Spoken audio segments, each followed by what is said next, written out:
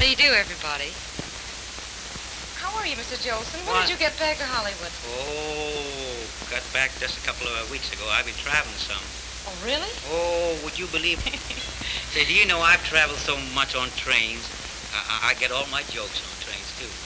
Oh, you want to hear one? I'd adore it. You know, the other day, coming from San Francisco to Los Angeles, sitting in the Pullman car, I overheard a following conversation between a husband and wife.